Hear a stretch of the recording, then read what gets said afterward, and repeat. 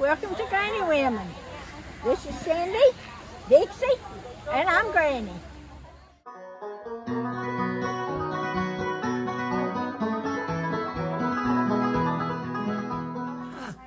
Hey, Cindy here from Granny Women. And we are always debating on what's for supper. So, I'm going to catch Granny cooking tonight and see what she's got going on. Then I'm going to check in with Memaw Dixie. And then I'm going to check in with Brother in South Carolina. What are you doing? I'm fixing some steak and put it in the crock pot and let it cook all day. And put me some onions on it and some spices. Let the kids eat it on rice tonight. I don't like rice, but they do. So they all come home starved to death.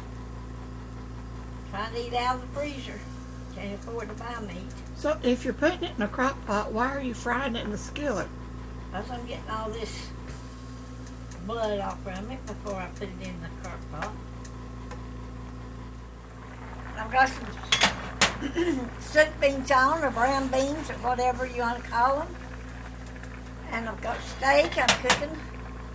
And I'll probably fix some potatoes. And we'll have it at supper time. This is my steak, and I fried in boiling water. So I got all that off from it. Then I'm putting it in my crock pot. And I've got just a little bit of water, and I'm going to let it cook on low for about 3 or 4 hours. And then I'm going to put some brown gravy mix over it. And I'm going to put a little bit of onion. I'm chopping up some onion. I'm going to put it on top of my steak. I don't have any fresh green pepper, but some of mine don't like pepper anyway. But onion makes anything taste better. Anything good.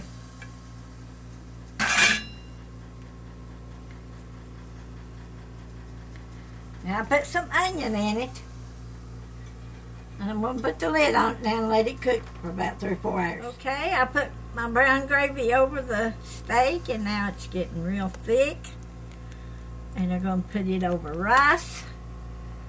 And they are going to love it for supper tonight. Or mashed potatoes. Yeah, I'm going to make some mashed potatoes because Mick will not eat rice. And I don't eat rice, so we'll eat the mashed potatoes. But we got steak and brown gravy. Now, Granny. I'm peeling some potatoes to fix some mashed potatoes. Some will eat rice and some will eat mashed potatoes. How's it coming along in here? Right to get ready. I've got I steamed my broccoli. And I'm going to put me some cheese sauce over it. That's the only way I like broccoli. Cornbread's about done. What you got good to eat? Broccoli and rice and cube steak. Well, our supper's ready. And I have rice with steak and gravy.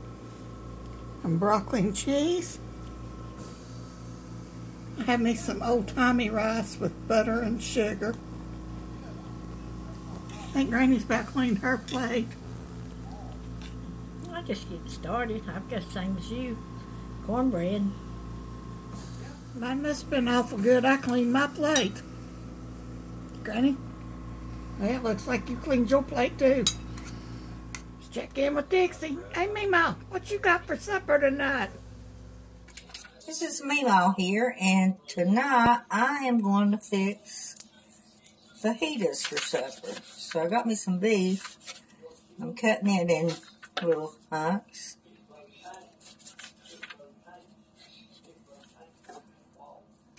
Put it in a plate because I'm going to mix it all together.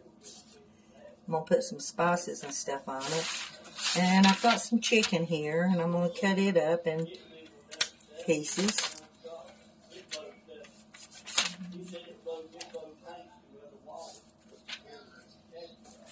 So, we love Mexican, and we like to go to the Mexican restaurant, but I'm telling you, it's getting so pricey, and nobody's working. It takes so long to get waited on. But I just started fixing it here at the house. We don't have to go anywhere. And I always put down a piece of paper anytime I'm dealing with chicken. And then I just fold it up and throw it away.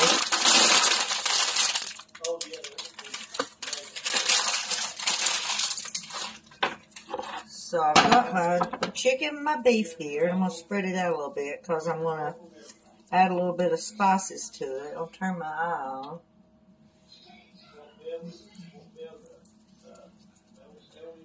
I'm going to put a little bit of fajita mix. I don't use the whole pack.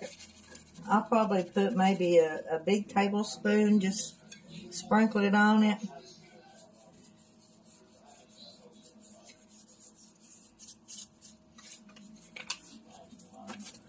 And I'm going to put about half a teaspoon of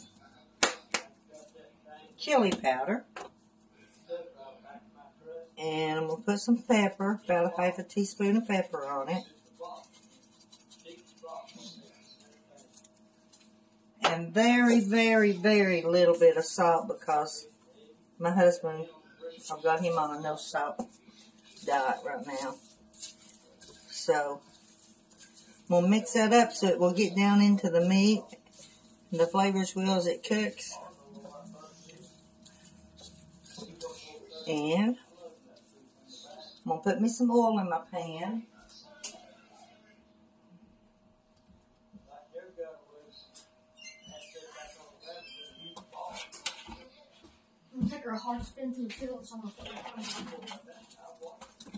Okay, and I'll get back. Okay, now while my meat is cooking, I'm going to take and cut me up some green pepper.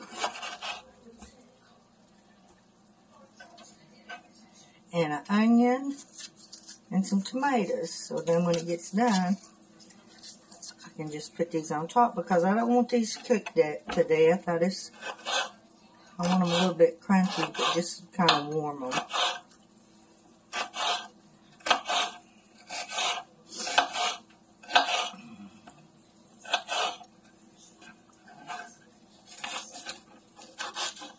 Notice I cut everything in half, that way it don't take as much. And an onion.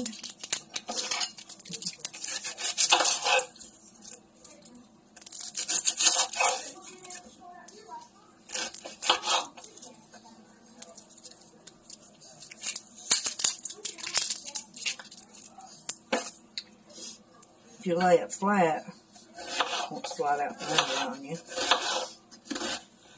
We like onions here.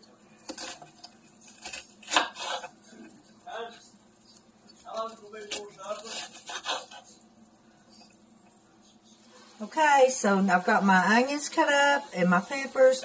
So now I'm going to cut up my tomatoes.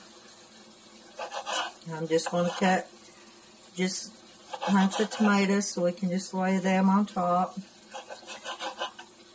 You can cut them about any way you want to. You can slice them. This just gives it a little bit of flavor. Once I get these cut up, I won't put these in until my meat starts to brown good. Right now it's just kind of simmering in its own juice, and that'll dry out. It'll start browning, and once the meat starts browning good, then I'll add my vegetables on top because I don't want them, like I said, I don't want them cooked to death. I just want them kind of tenderized and heated through.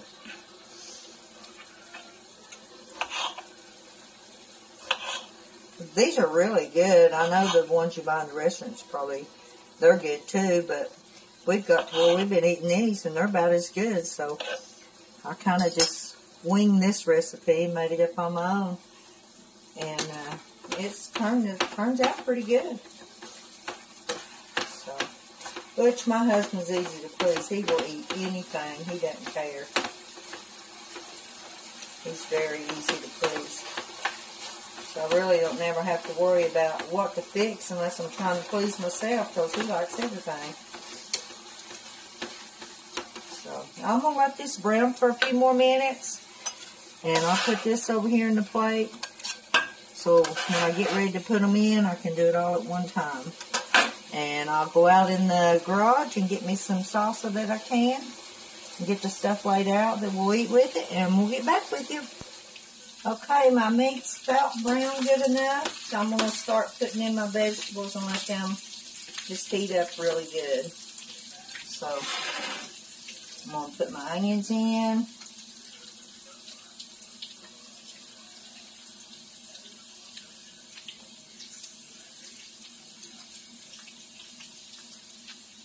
And my green peppers.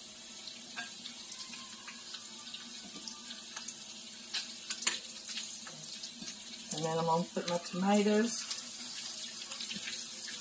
Probably should have got a bigger skillet. But this will work all right, I guess. I think there's a few juices left in this dish. I'll just pour them in it too. So I'm just going to let this heat up really good while my cheese is melting over here. Now you can make your own white cheese. It's pretty simple. It takes about a half a pound of American white cheese, about a tablespoon of garlic powder, and a little bit of milk, just so it won't stick. And you can put you some pepper jack cheese in it if you want to, and a little bit of cayenne pepper in it. And just let it melt. And it's pretty good. That's how I make mine. So we'll use the cheese. Everybody likes cheese. You can eat them on this. You can pour it over top of it. Or you can eat it with chips. So I'm warming up the cheese. It's got warmed up. So when they come in, they'll be ready to eat. All I have to do is just throw my shells in the oven for a few minutes. And it don't take very long at all for that. So supper will be ready in a little bit. Well, my fajitas are just about done. It's about ready to call everybody in for supper. And I'll show you what it's going to look like. Here's our supper. And it looks really good. Now, my brother in South Carolina loves to send me his supper and his snacks every day. So let's see what he's having for supper tonight.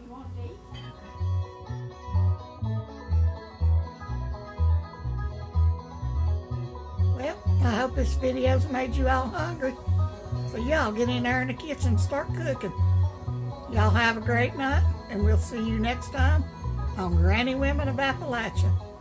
Don't forget to like, subscribe, and share.